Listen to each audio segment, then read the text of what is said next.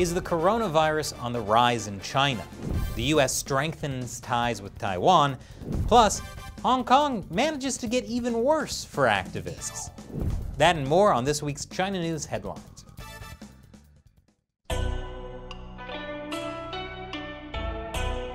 Welcome to China Uncensored, I'm Chris Chappell. This week's China News Headlines. The coronavirus has now killed almost 1.5 million people worldwide. And you know, it's amazing. Even though the virus began in China, there were only around 4,000 deaths there, according to official numbers. As my favorite Chinese state-run media, the Global Times, says, 1.4 billion Chinese people have declared victory over COVID-19. And now, I will show you what victory looks like. This is a video of the Shanghai International Airport that was posted online last weekend. Officials in hazmat suits desperately try to hold back the crowd from leaving the airport. They weren't super successful. Several people at the airport tested positive for COVID-19, or what I've been calling the CCP virus. Officials then prevented everyone from leaving the airport while they did an airport-wide coronavirus testing. And the video shows them corralling thousands of people into a parking garage. These people are clearly happy to be squished together with thousands of other people who couldn't possibly have the CCP virus because they know China has declared victory. But despite the clear victory, the CCP virus seems to be making a resurgence in other parts of China now too. Chinese authorities are testing millions of people, imposing lockdowns, and shutting down schools after multiple locally transmitted coronavirus cases were discovered in 3 cities across the country last week. And here's the thing. If for some reason you question the official numbers China is putting out, then you might realize that maybe these widespread lockdowns and mass testing are a sign that there might be more than a few locally transmitted cases. This is a serious concern for more than 1 billion people in China. But don't worry, because there are some people who can still find the silver lining in all this. People like Li Yi, a Chinese scholar and also a US resident. In fact, he seemed quite gleeful about it. Here he is making a speech at a forum in Shenzhen last month. The video went viral this week after Chinese media started promoting it. 这个新冠啊，这个东西啊，它是最不利于欧美的，最有利于朝鲜和中国的。结果人家一努力做到0感染，哎，所以这个体制啊，它可以做到。我们这个体制也好，但是比朝鲜还差一点，还不如朝鲜。所以咱还死了4000人，是吧？但是你死4000人和美国死22万人比，你等于1个人都没死嘛，对吧？你看咱们等于差不多也是接近0感染，接近0死亡。 它这个体制最难的就是对付新冠这种东西，因为对付新冠不需要任何科学技术，只需要有个强有力的政府进行隔离。那这欧洲和美国怎么会有这样的政府嘞？那不可能嘛，是吧？永远不可能。所以你看他们人死的一堆一堆的。中国超过美国时间提前了，2027年没有问题。美国活不成了，美国活不成。 不是中国在整，不是美国在整中国，是我们把美国逼得活不下去了。Wow, what a great thing it is the Chinese Communist Party covered up the coronavirus, allowing it to become a global pandemic. It's killed so many Americans, now China can easily push America out of existence. This month, President Trump issued an executive order banning American investment in 31 companies linked to China's military. Well, it turns out that was badly needed because US investors have pumped billions of dollars into those companies. According to an investigation by the Epoch Times, US entities have shares worth almost $15 billion in 16 publicly traded Chinese firms that are now on the blacklist. Some of the biggest investors are investment management companies like BlackRock and Vanguard, as well as pensions, like the California Public Employees Retirement Systems.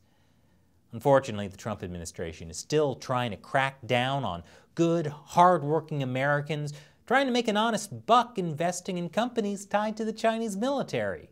they're creating a new list of 89 more firms that have Chinese military connections, and restricting them from buying a range of US goods and technology. According to Reuters, this could further escalate trade tensions with Beijing and hurt US companies that sell civil aviation parts and components to China, among other industries. Oh no, not that! Please, everyone, listen to Henry Kissinger. Go easy on China. But there's one American industry that is still able to make its money from China: the media. I'll tell you more after the break. Welcome back. Foreign state-run media have to report their spending to the US Justice Department under the Foreign Agents Registration Act. And over the past 6 months, China Daily, one of China's biggest propaganda outlets, has paid hundreds of thousands of dollars to Western media companies.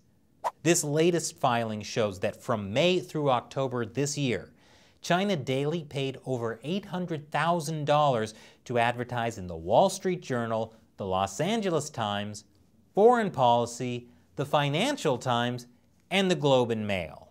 And a filing from earlier this year shows that since November 2016, China Daily paid $50,000 to the New York Times, $4.6 million to the Washington Post, and nearly $6 million to the Wall Street Journal.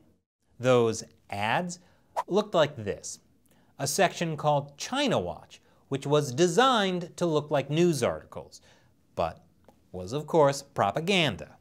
After some bad publicity, the Washington Post and the New York Times stopped running China Daily ads. But other media like the Wall Street Journal and the LA Times clearly aren't about to miss this golden opportunity. The Chinese Communist Party depends on American investment to keep going, because the Chinese economy isn't actually doing as well as the party wants you to believe. China has seen a succession of corporate defaults, driving up the country's debt storm. Many of the defaults this year have come from the so-called too-big-to-fail state-owned enterprises. Just this month, a state-run semiconductor conglomerate, Tsinghua Unigroup, defaulted on an almost $200 million bond. A state-owned mining company also defaulted on $151 million of debt. The company later announced that it would miss the payment deadline for 2 more bonds as well. And you know what that means. Now is a great time to invest in Chinese bonds, even the ones that foreign investors usually avoid. Thanks, Bloomberg. What could possibly go wrong? Secretary of State Mike Pompeo continues to bolster U.S. ties to Taiwan. Last week, during the US Taiwan Economic Prosperity Partnership Dialogue, he said the US and Taiwan are only going to get closer. On Twitter, he said, "The United States and Taiwan are strong partners in defending freedom, advancing economic ties, and promoting our shared democratic values." And considering this month Pompeo also broke precedent by acknowledging Taiwan is not part of China, I wouldn't be surprised if the US one day formally acknowledges Taiwan as a country. Hong Kong activist Joshua Wong has been arrested again. He, along with other activists Ivan Lam and Agnes Chow, pleaded guilty to being in an unlawful assembly, or what in the US we might call a peaceful protest. However, as the alleged offenses took place before China enacted a harsh national security law in June, they avoided a potential life sentence. Oh, good. How nice. Of course, these 3 are a serious risk to national security. I mean, look at Agnes Chow's recent Instagram post. Clearly, she could solve any of China's mysteries, like exposing corruption in the Communist Party. Arrest her! But, and I'm finding myself getting used to saying this, they weren't the only ones arrested in Hong Kong this month. 2 pro-democracy legislators were also arrested for economic crimes. Right. Now these were district councilors, not the higher-ranking members of the Hong Kong Legislative Council. All those lawmakers have already resigned in protest. And now's a good time for Hong Kong activists to follow the tradition of ancient Chinese scholars in times of turmoil and flee to the mountains. But there's a silver lining. It seems like what the CCP has done to Hong Kong, and also, of course, the coronavirus, may have actually woken up the UK to the threat from the CCP.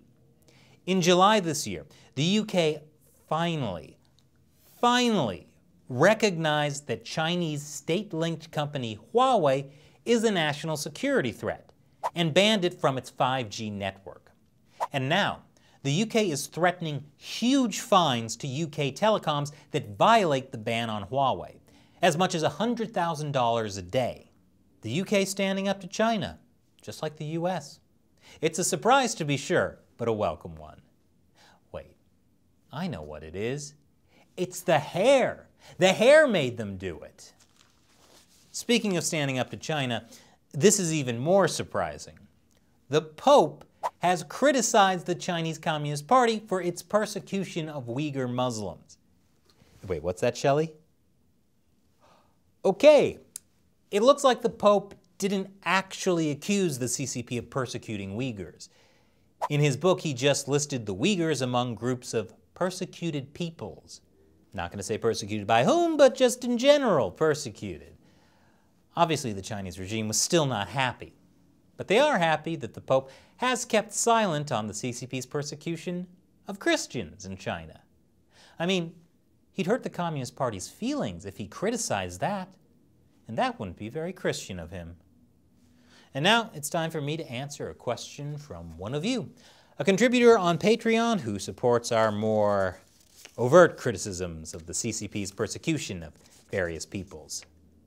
Lunar Works asks, "Hey Chris, just how would the US react if China just outright assimilated Hong Kong as just another Chinese city, as in no more autonomy?" Well, that basically already happened. With the new national security law in place and literally all the remaining pro-democracy legislators either purged or resigning, Hong Kong basically has no autonomy anymore. It's just another Chinese city. The crackdown on free speech and religion hasn't reached the level it has in mainland China, but at this rate, it won't be too long until that happens. The only possible way out is if the rest of the world really puts up a big fight. The US has done a lot. The Treasury Department has sanctioned Chinese and Hong Kong officials. That was the result of unanimous bipartisan legislation called the Hong Kong Human Rights and Democracy Act and the Hong Kong Autonomy Act. Basically, the US used to treat Hong Kong as if it were different from the rest of China. Not anymore. Sadly, though, that's not enough to stop what the Communist Party is doing there. Basically, what it will take is the entire world realizing the Communist Party is an authoritarian regime that is literally killing its own people, and then start treating it that way.